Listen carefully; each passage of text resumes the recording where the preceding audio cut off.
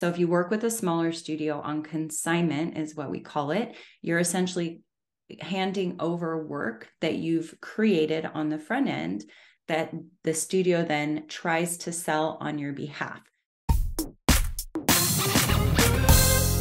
Leslie Kenehan runs a boutique apparel design studio called White Buffalo Studios and sells prints to apparel companies. She's also the host of the Print Life podcast and has a number of resources for artists looking to make a career making surface pattern designs for apparel.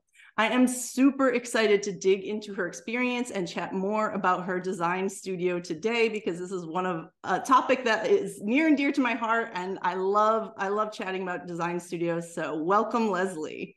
Thank you so much. I'm so excited to be here and to chat with you today about fashion. So to get started, can you give us sort of like a brief, we'll dig into some of the finer points, but can you give us sort of a brief overview of your design background and where you're at now?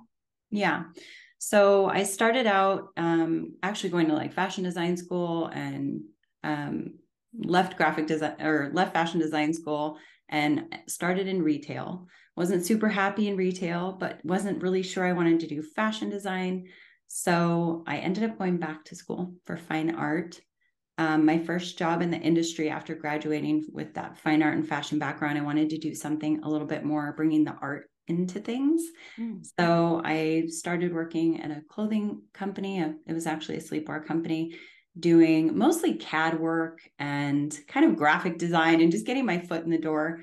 And I started noticing we would have these studios come to us and we'd be buying prints. And then that's kind of how I learned about print design. That's how I got started kind of designing in-house, was just asking questions about what is this and why are we buying these and how does that work? And I really learned on the job.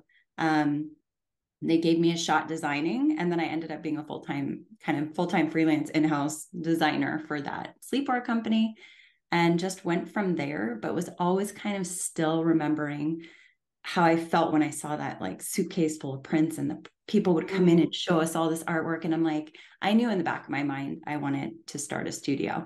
So I kept freelancing for about 5 years. I went back and forth between freelance for design as well as in-house design, and kind of just knowing I would start a studio at some point. And then in 2012, I started White Buffalo, and we sell now the artwork to apparel companies that they then print on fabric for their products.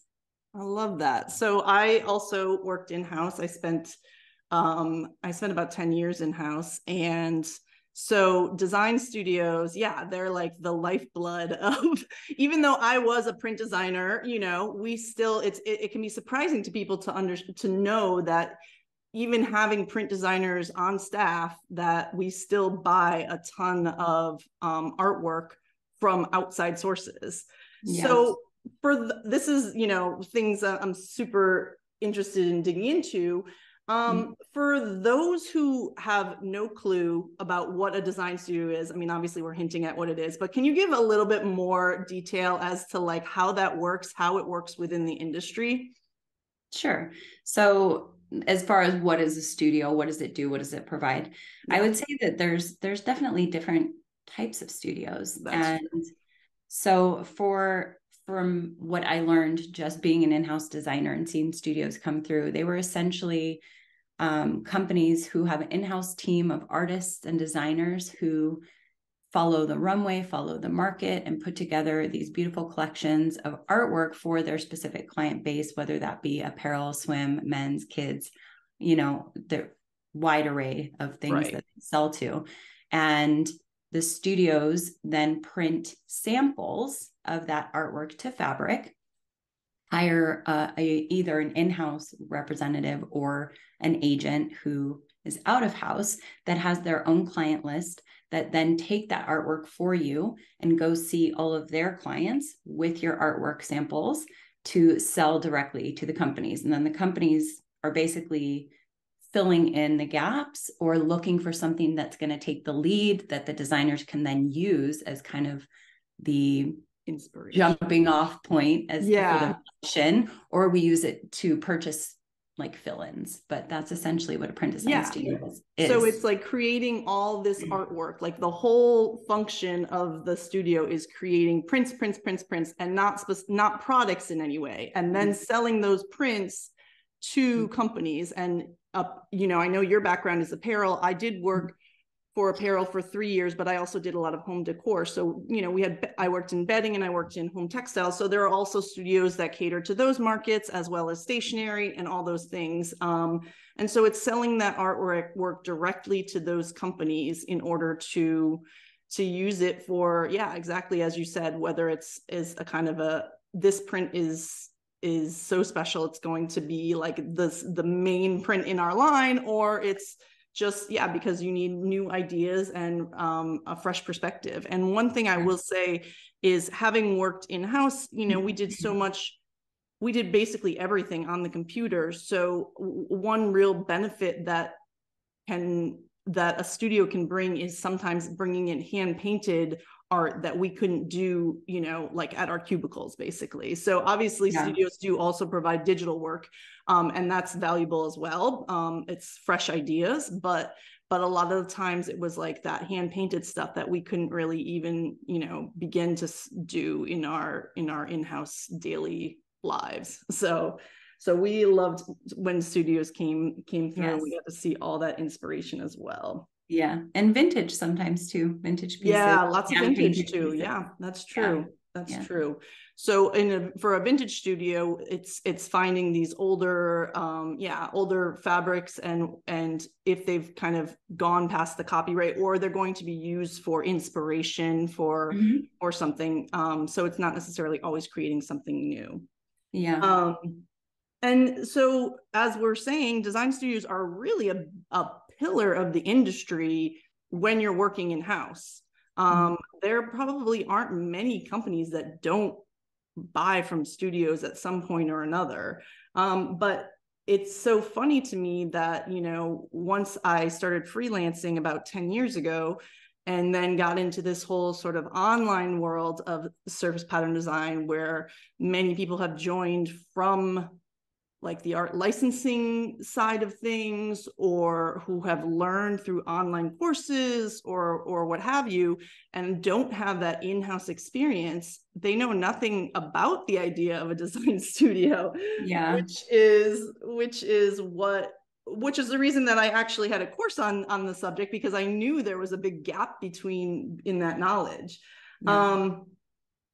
So as an artist, there's two different ways to work with a studio. And it was from listening to your Print Life podcast that I heard the phrase on consignment, because that's not actually how, like, I knew exactly what you meant when you said that, but that I have worked, as you would say, on consignment for two different studios in the past, but I just kind of considered it like freelancing for the studio. That's the way I sort of considered it. I was like freelancing, and yes, the art, you know, still had to sell, so it wasn't exactly the same thing as freelancing. But can you explain how artists might partner with studios, the different ways that arrangement might work?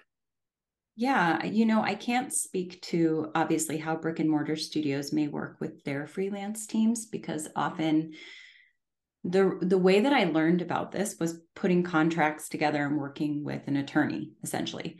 And when you work with an attorney, the verbiage has to be very clear. Otherwise, there can be miscommunication with designers and artists. So essentially, if you are a freelancer, you are paid a set amount of money for a set amount of time that you're doing a specific job.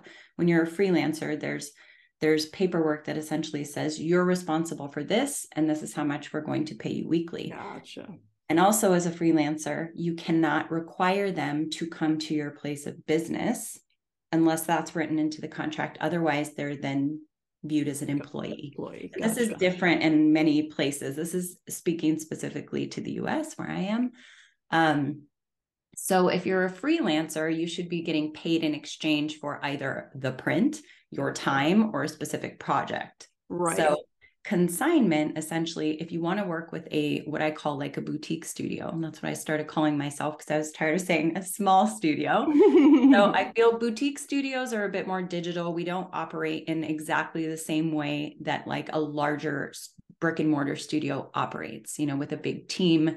in-house, the way that we work is mainly digital. So if you work with a smaller studio on consignment, is what we call it, you're essentially handing over work that you've created on the front end that the studio then tries to sell on your behalf.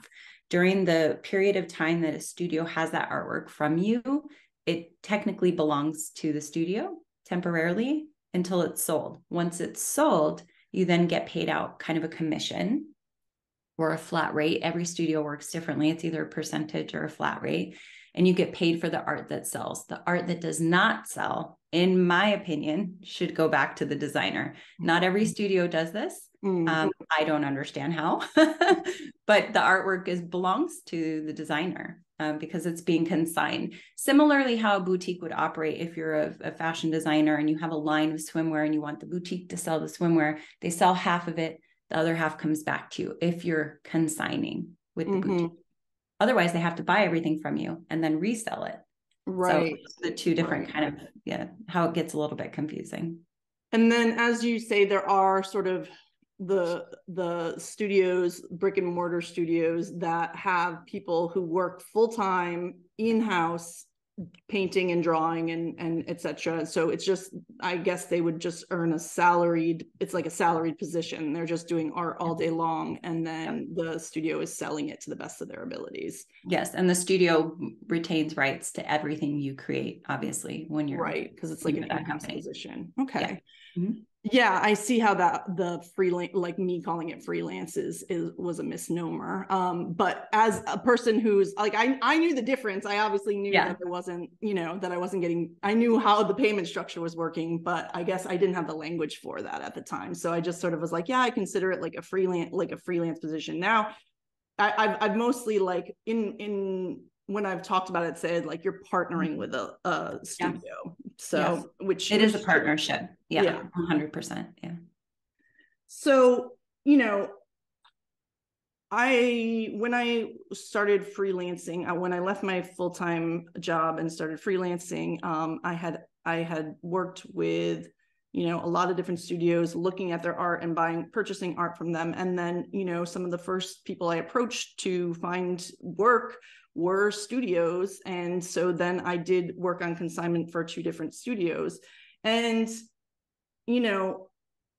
there are a lot of pros to this, to partnering with studios, but there's also some cons to partnering with studios. And I was wondering if we can chat about some of the good and the bad of why an artist might think that this is a great opportunity, and what might give them pause about it. Mm-hmm. Yeah, I find this to be probably one of the most interesting topics because it's going to look different for everybody. And I think that the partnerships with a studio will, number one, it will depend on the studio, but let's talk about the pros first. So I think that there's a pro to working with a studio at every stage of your design journey. It really depends on where you are. If you're brand new, just getting started, I feel like it's a really good opportunity to see if you even like designing prints for the fashion industry, how to work with a brief, how to see how things are selling, how that relationship looks. And it really gives you kind of, I think, space and time to kind of practice your handwriting and your style and just kind of experiment and enjoy, like, kind of getting your feet wet in that part of the industry, in my opinion. And then if you are somebody who's seasoned, I think working with a studio on consignment is a really great, like a secondary or even a third revenue stream. It's a little bit, because it's a bit of a trickle. It's not necessarily anything you can rely on. And then we'll talk about that in the cons. Yeah. But as a pro, I think getting started, getting your feet wet, getting a foot in the door, building relationships with people, seeing how it is to work with a brief. And then as a seasoned designer, it's a great, another revenue stream for you, where either you can funnel work you've already created, which I always recommend designers do, and not a lot of them do. But if you have artwork on hand, it's cyclical, right? Trends. So it's going to come and go. And try reaching out to a studio and saying, take a look at this work, hasn't sold, maybe you can show it for me. Or again, designing to briefs and letting it be another revenue stream. As far as the cons go, I would say probably the biggest bummer for a lot of new designers just getting started that start working with the studio is this expectation that there's going to be this consistency that just isn't there.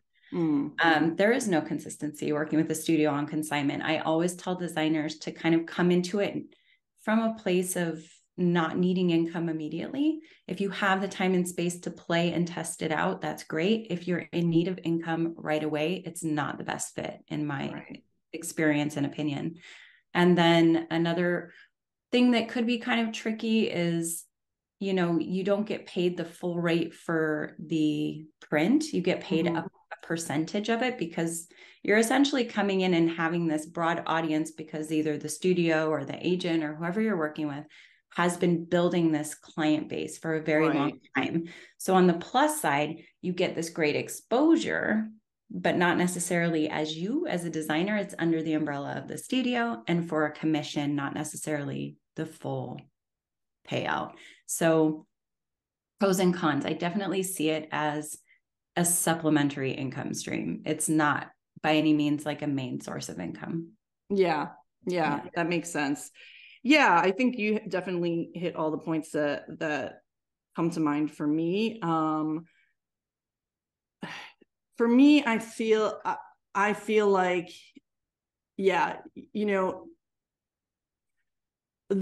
it's essentially speculative work, right? You're creating this artwork hoping that it gets sold. And I think that there are some you know, you have some assurance because you are working, if you're working for a studio, you know that the studio understands the trends, understands their clients. They're, you know, they're giving you assignments that are, or briefs or whatever, that are based on what they think, you know, what the directors think make the most sense. So you're getting some like industry intel. So that's a good thing.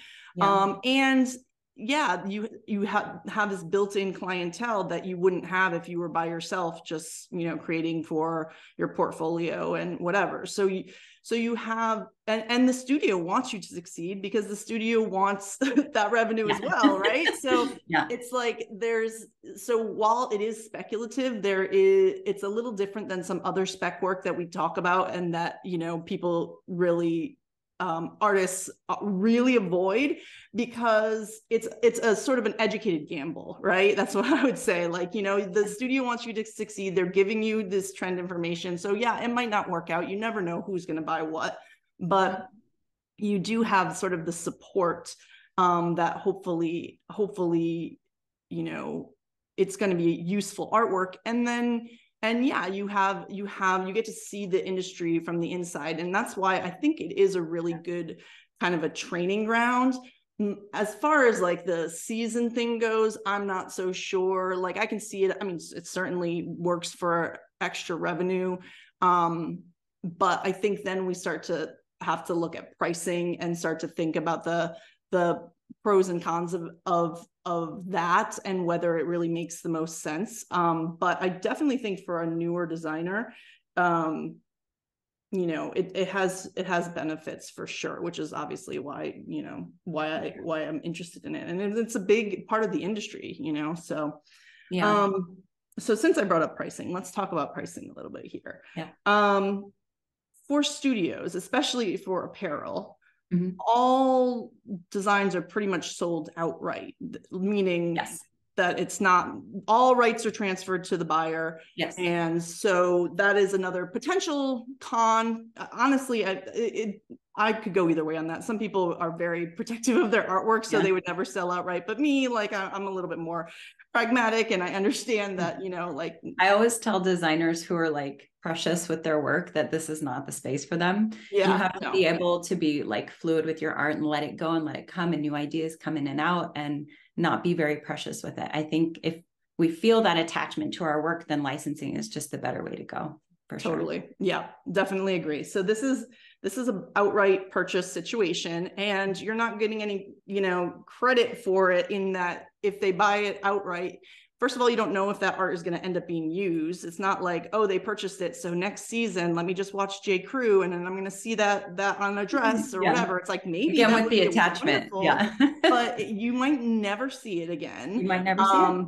As I know, I worked at Gap for 3 years and designed for Baby Gap. And we had a full room full of prints that we'd purchased, like a huge closet full of archives. And that was just like the kids section. So yeah, it might just get buried in a closet somewhere and never see the light of day, which is a total bummer. And it's like, you can't use those motifs again. Anyways, so that is something to be aware of. But the other thing is that apparel prices are often on the lower end of the spectrum. So having, you know, purchased from studios in my home decor days and my apparel days, there was a big jump.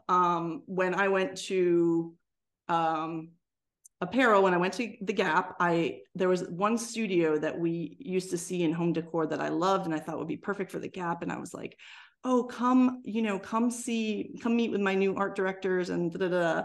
And then it was a major pricing thing. It was like, oh, your work is so cute. So how much are these? Oh, actually, like, no. So the apparel world is kind of notoriously like at the lower end of the purchase price.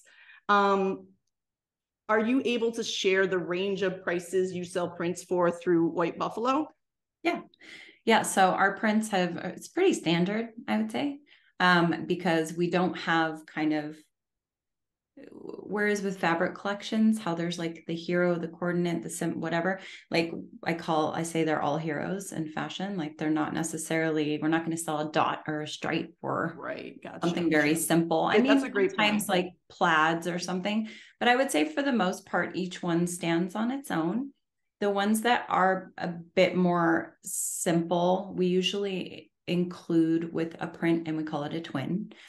So our prints vary very slightly from about $500 to $650 for a full buyout. Yeah. Gotcha. Yeah, that's pretty much, I would say, like, yeah, I've seen from, a little bit lower ends of like, you know, 450 to 700. But that's, again, if depending we've dropped to 450 if somebody's buying like 16 and we're like, all right, you know, but I'm trying to stay away from that because I feel like just because they're buying a lot doesn't mean that the art isn't valuable. Yes. And I feel like everyone's constantly negotiating. And what we're finding happening is the quality of artwork is going to begin going down, other than the artwork that's coming from the brick and mortar studios, because they're able to keep the quality here even when the price goes down. But I don't know what they're paying. You know, I don't know what they're paying their people.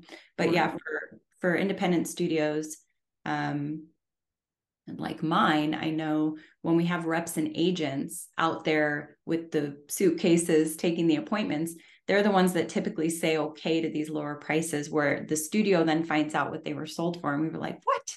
And that's why I liked bringing it more digital. I have a little bit more control over our pricing. But I do think price is an issue and it needs to come up. For sure. Yeah, that's fair. So bringing it digital, you mean that like basically people can go on your website, like you have like a sign in and people can look through things, right? So it's been 10 years since I've worked in house. So that was like starting to happen with a few studios when I worked in house, but for the most part, yes, they're showing up to our actual place of business with a suitcase full of artwork and huge portfolios and slapping them down on the on the table, and we're looking through them. So and that's, you make a good point that if there can be discounts, and if you were selling through agents, I know sometimes that meant even a smaller cut for the artist, because the agent gets a small cut as well besides the studio itself, but the agent sometimes, depending on like the arrangement, like, so I know depends on the studio. Yeah. So I know one studio that I worked for, like sometimes they would say, like, they were based in New York, and it was like, you know, they usually, I think, only sold, they didn't usually have like a sales rep that was going around to like Europe. And I think they had but they would sometimes, like once in a while, have a European agent, but that would basically mean less. We would have the option of saying if we wanted our art to be included, because it was going to be sold. We were going to get less money coming our way. So when I worked for studios, in both cases, the split was 50-50. And so the artist got 50, I got 50% of the sale price, basically. And And there's probably some degree of a range for. I feel like I tried to change that. I mean, when I heard that, I started thinking, okay, not only for like accounting purposes, but just for the designers. Like I'm very pro like supporting the designer, talking about whose work it is that I'm showing on social, which wasn't a thing when I started either. But I know that for me, I give a flat rate. So you get the same thing, whether I choose to sell it here, here, or here, you get the same price no matter what. That helps with consistency. It helps with accounting. It helps for a variety of things. I don't think that the artist should be penalized if the studio or the agent has decided to take some crazy low offer on the artwork. So what I realized for my specific business model was having the agent wasn't working because it was digging into the profit of the business and being able to run the company properly. Right. But it never impacted the artist. Well, that's good news. But well, and yeah, and I don't begrudge any, business for doing, if I'm begrudging anyone, it's the companies because they always want it for less and less. And I do feel like we still happening, yes. Oh, I know. Because I don't do studio work, but I freelance and still it's hard to get a good rate for projects and stuff because so it's really tricky. All right, you have this wonderful boutique studio, and that means that you deal with trends a lot. And because it's apparel, you're very high fashion, the runway stuff. And I've seen some of the trend boards that you guys make. And I know you even have some trend services that you guys offer, which I love. How do you find and incorporate trends into your work? Yeah, so I find I had my own process. I spoke about it at FITM a couple of times because like I find like everyone has their own process of trend research and just looking to the runway, just looking at, boards that other people are posting or the same trends that everyone else has. I feel like then we all end up kind of regurgitating the same things we're already seeing. So I find with trend forecasting or even trend research to be more intuitive, I guess, is a better way to go, which I have like this whole process I do with like a brain dump first of just like things I'm thinking about and seeing and colors maybe I think I noticed lately. And then I'll start thinking about what's going on in the world or what movies I've seen lately, what I'm watching on TV.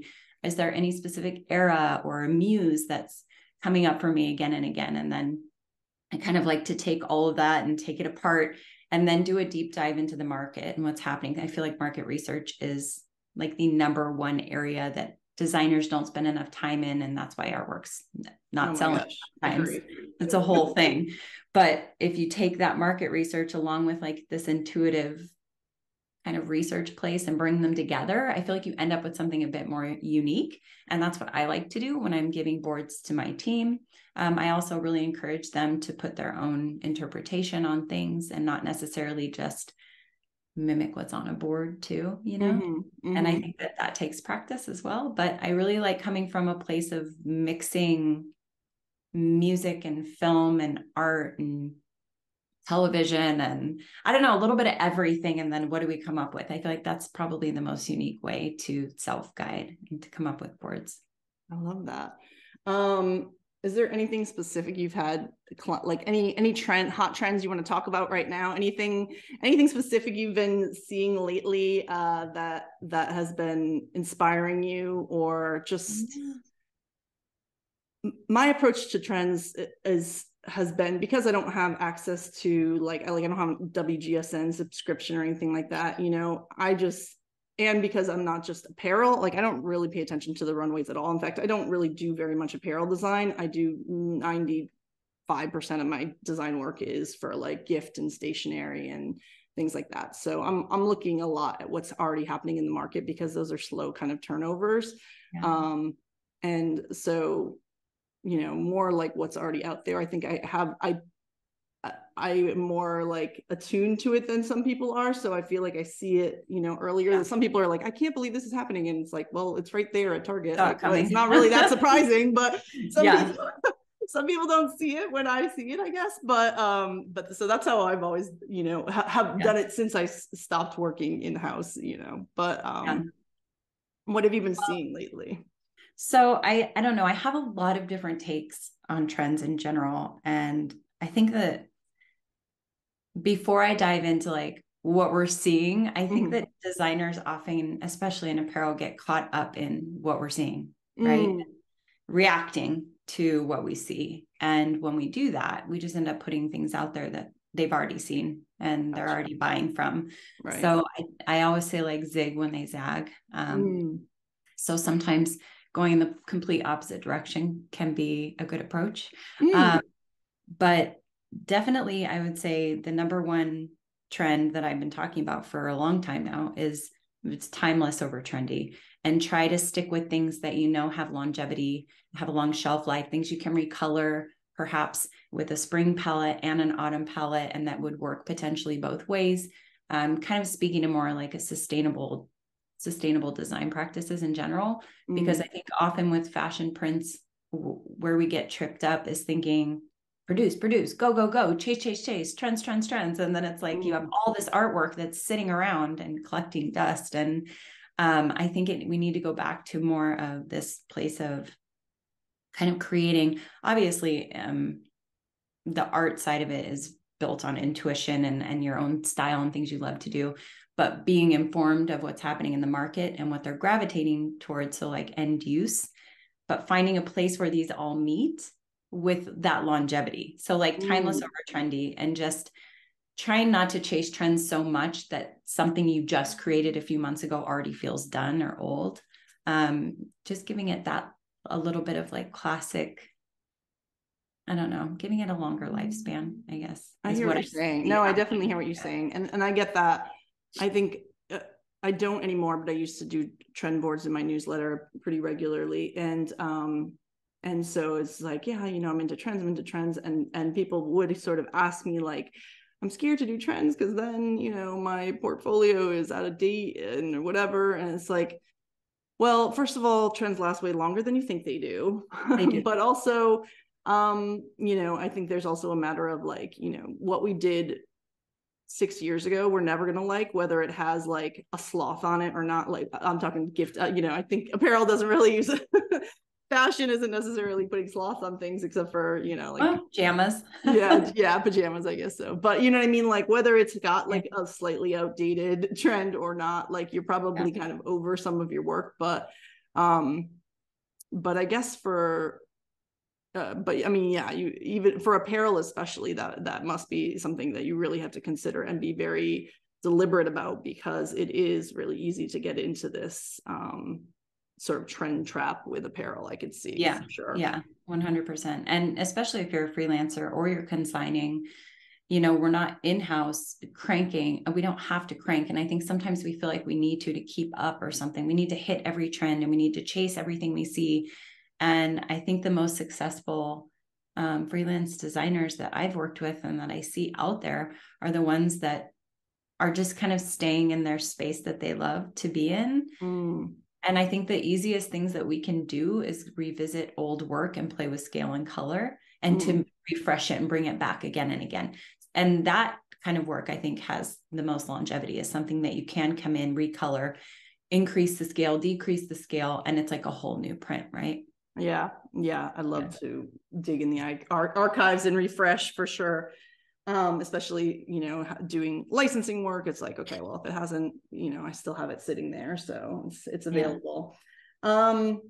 So besides running a studio, you're not a one businesswoman, one single, like every artist, you've got multiple things going on. So you have a podcast, which I love, called the Print Life Podcast, Thank you. and a number of resources for surface pattern designers. Tell me about your shift from sort of artist and studio owner into the education space.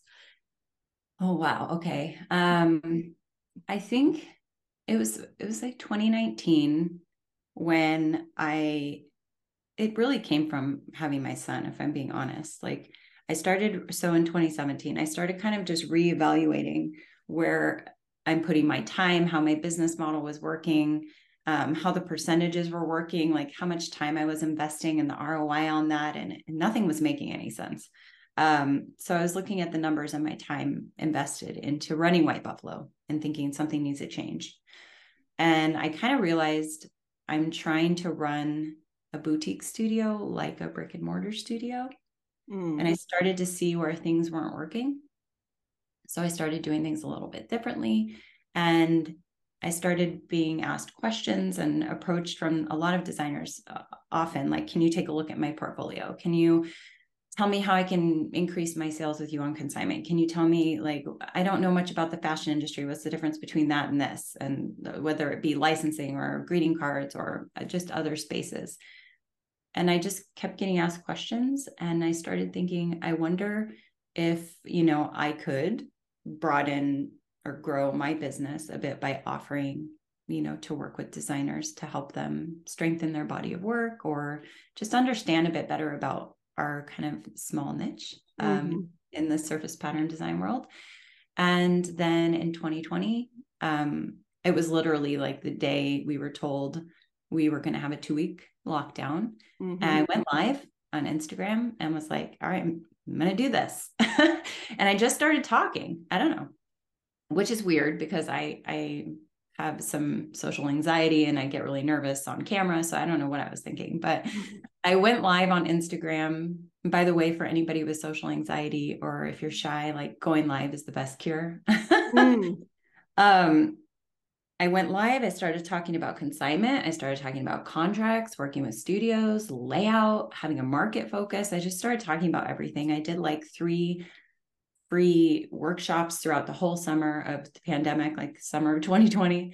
And at the end of it, everyone was kind of like, okay, well, what else now? What else are we doing? So I took all the content and put it into a membership because I thought that felt good, like build community, have everything in there. So I started a membership. I also started like a small course specifically for apparel print design portfolio. So like if you're going to pitch your portfolio to fashion companies or studios. And so I had those 2 things. And then I started the podcast. It felt natural. It felt right. The timing was right. It was already in the back of my head. And then 2020 kind of gave the need, the space, the time, the push to do it. Yeah. Yeah. I love that. So it sounds like probably some of the questions that you get frequently are around portfolio advice, basically. Is that some of the most common questions, or do you have any other kind of like questions that you get a lot? I think the biggest questions I was getting was, how do you work with the studio on consignment? So that was like one of my very first things I did was consignment design 101, which ended up just being pulled into something else. I think a portfolio bootcamp. But the main questions I was getting was like, how to be more visible on social, how to find my clients, how do I grow a list, how do I pitch, how much do I charge? And so I just kind of took all of that stuff and put it into a membership. So because I feel like traditional marketing or the way people show up on Instagram, it's a little bit different for surface pattern designers. It's a little bit different for surface pattern designers in fashion. So I just really took everything I had learned about business, about marketing, about messaging, and then tweaked it for our specific space. Because that's really what will support visibility, better sales, finding your clients, right? Yeah. It's interesting. So my first class was Earning with Design Studios, and it was all about, like what design studios are, why they could be a great, way to get your foot in the surface pattern door, basically, and sort of how to pitch to a design studio. And then my next one was about licensing collections and basically making marketable art. And these were smallish courses, smaller. And then in 2020, that same week, I launched a large course, which is still my signature course, called Start Your Surface Pattern Business. And it's about getting your work ready to pitch and like getting yourself in getting a website if you don't have one, getting starting to make connections, and then how to look for and pitch your work, right? But it's specifically kind of about pitching yourself for freelance and for licensing. And I don't mention studios at all because I already had a whole single course about studios. But I've since retired that course. And then I kind of forget that now I have this like sort of hole where that was, right? Because people will say like, oh, you know, I'm curious about studios and this and that. And I'm like, well, yeah, just look at, oh, wait, that's not actually part of the course. And you actually can't buy that other course anymore. So never mind. So I think I might have to start like putting some information because, you know, I mean, it's not that different. But there are obviously there are some things, you know, like my course also included like, you know, questions to ask a studio, like so that if once they're interested in working with you, making sure it's a good deal for you as well, et cetera, you know, that kind of thing. So so it's funny that how these things evolve and then you kind of are not even sure where they came from and where they're going. Maybe you're sure. Right? I'm not so sure. No, it's like it was very organic. I think it's interesting that happened around the same time for so many of us. I think you have these ideas and sometimes we're a little bit afraid to chase them. And it took like this global thing to happen for us to get kind of pushed into this space of thinking, okay, I'm just going to go for it. And I love that. Yeah. Well, I had already been planning, like I was launching at that time. I had already been planning and I was like in the middle, like it was my first like big launch. And then it was like, oh, well, but it worked out, I guess, you know, because people had more time for online courses and all that. So it was fine, but it was definitely like, oh, okay. But yeah, fun times that spring. So, all right. So you've been in this business a long time. You've worked in-house. You've been doing, you know, you've run a print studio. You teach. You've seen a lot of art out there from all sides of it, basically. And so you have probably a similar perspective from as I do, as far as having seen a lot of things and seeing how this industry is developing. And your lens is a little bit more focused on the print and the apparel and the selling outright. My lens might be a little bit different, but as an educator, you know, I'm always kind of looking for a balance because I am very realistic about what is happening in the industry. And but at the same time, I never want to discourage anyone. So it's like, I'll never sugarcoat anything. I'll tell you the truth if you ask me.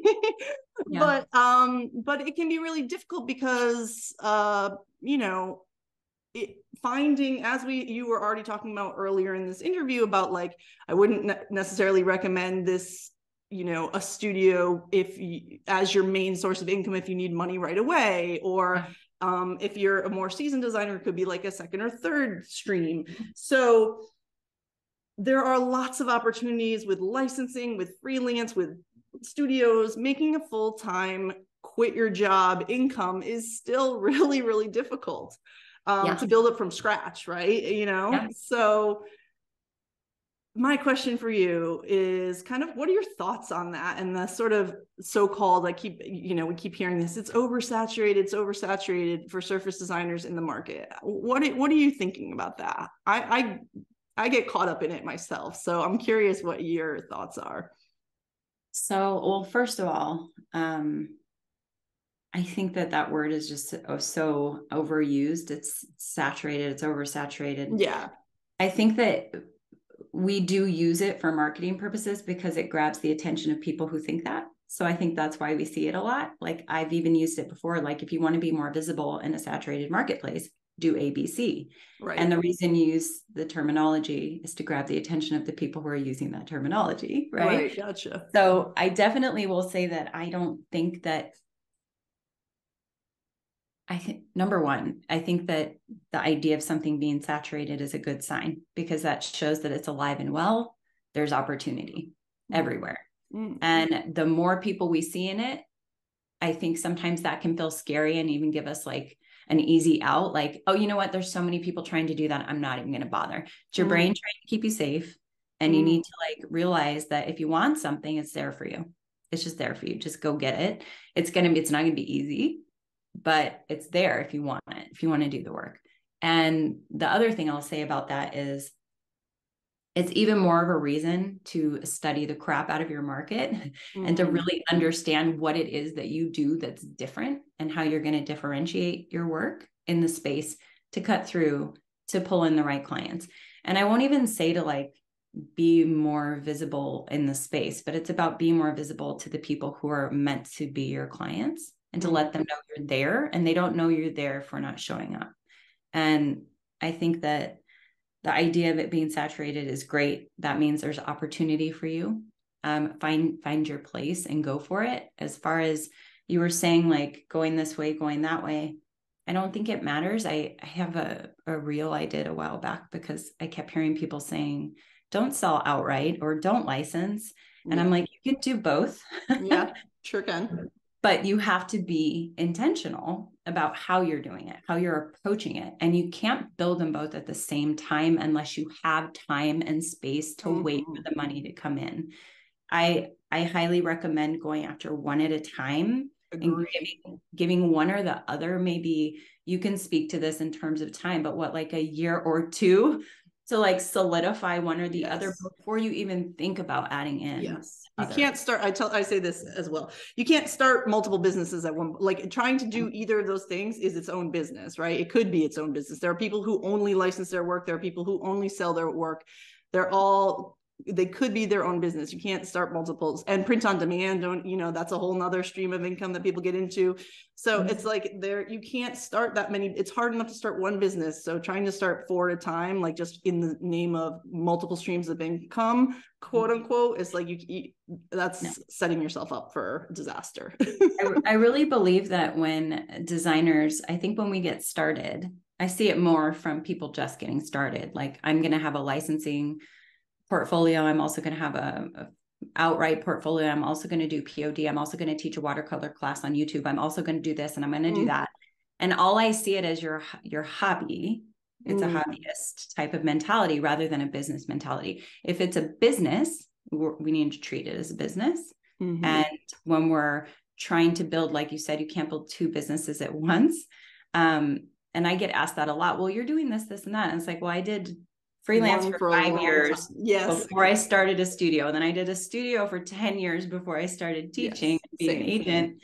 And I'm like, it's like this, you build on that strong foundation. And if we don't have the strong foundation, I won't say nothing's going to work, because there are those designers out there that outliers, that have, but I would say for the most part, build that strong foundation in one space, knowing you can do whatever you want to do from there. You want to add on a product line, it's like a stairs, right? Like one, then that part of the business, and POD, POD and like Etsy and all these other things, I feel like they're pieces of your licensing business. I wouldn't necessarily look at them as each an individual business, but they take up your time. And like, speaking to that, I'm so curious what you think about that. Like if you want to do POD and you want to do Etsy and you want to do Spoonflower and you want to do all these pieces, that's the licensing piece, right? The foundation. Wouldn't you even say as a licensing designer that you want to build a strong foundation, perhaps with your body of work on one platform first, get your stuff out there, build brand, grow your audience before you do them all? Or would you say do them all at once for licensing? I would pick 1 or 2, maybe, if they were like sort of concurrent. Like, I mean, I know people who do, I would pick 1 or 2. But that's the thing, because again, you can be really like Etsy versus Spoonflower. I mean, those are very different platforms. Those are very different, what might work on there, the pricing that works on there, the money you earn from there, the type of designs that work on there. And then all the like marketing and SEO and tagging and all that kind of stuff, that's its own like journey. So it's like, again, start with 1. I always sort of say, like, I understand why artists do this of wanting these multiple things, because they're not getting anywhere with 1. And so they're trying to like, okay, well, maybe I can do this, maybe I can do this. And while 1 is best, I say, if anything, if you really can't like rein it in, do 2, but do 2 that complement each other in a way that you can, like, so for me, I have a licensing agent, and I had one since I started licensing, and I was already doing freelance, but I got a licensing agent. So then I looked at it as, when I'm creating whatever work I want to create, that's for my licensing portfolio. I'm spending time on my licensing portfolio and building my licensing business. And then when I'm looking for clients and doing client work and finding freelance connections, that's me doing my freelance thing. So when I was like hitting a wall looking for freelance clients, then, all right, let me take a deep breath, design some work that I can send off to my agent. But basically, like, there was no, because I already had the agent, there was no barrier of entry as far as, so like POD, the benefit of that is there's not really a barrier to entry. You can just upload to Spoonflower. It might not make you a lot of money, but if like designing for your Spoonflower shop is your like release, then make the other thing the thing that you're pitching and you're working hard to really make like meaningful connections in a certain industry or whatever. But I mean, obviously, even spending all your time on just the one single thing is going to get you farther faster, because what you focus on, is going to grow. So we are where our attention is, my mentor says. I think it's interesting because it's very similar in fashion too, where if you want to be a successful print designer in the fashion space, then you have to build that. And the opportunity is one-to-one clients, an online shop, pattern bank, even though everyone who knows me knows how I feel about that. Right. And, working with the studio on consignment, maybe even part-time in-house somewhere, but like you're building that part of your business. But even in that side, there's so many things to consider to generate the income that you want to generate, which is why when I see people doing both, I'm thinking like, wow, that is two really difficult businesses to try and build at the same time. But like you said, if you build up one and then it's established and you're like, here's to the agent, here's for my one client. Okay, I have some free time. Let me see how it would be to like work with the studio on consignment, or, pitch some prints to a freelancer to do a commission piece. And I think that makes more sense, but it takes much longer. Yeah, true story. So how can designers who are interested in apparel design work with you, learn from you? I mean, I'll certainly put your links below, but it sounds like what is out there? What are the opportunities for them that you can offer them? Well, I have two programs. So one of them is if you want to create a portfolio specifically to pitch to apparel clients, studios, manufacturers, either for commission or freelance or even an in-house position. So that's called Portfolio Bootcamp. We're just wrapping up our live round for this year. And then the membership is more geared toward sales, marketing, branding, development, layout, basically just not just strengthening your body of work, but how you connect with your audience, how you grow your client list, and how you learn how to be comfortable with sales and marketing. Both of those things you can find at lesliikenehan.com. You can kind of see everything there. I have a bunch of free stuff too. Awesome. All right. Well, I'll definitely put the links. Well, it has been so great talking about print studios, learning more about your business. And so I'm so glad we got to connect. Thank you for having me. This was fun. Head to elizabethsilver.com/learn if you want more straightforward support with surface pattern design and creative business. Learn all about how to create successful licensing collections, how to build your surface pattern design business, how to quickly get a pitch out to a potential client, or how to use Adobe Bridge. And be sure to check out some targeted help I have with portfolios and my free workshop ready for surface pattern clients. There's a lot to see at elizabethsilver.com/learn.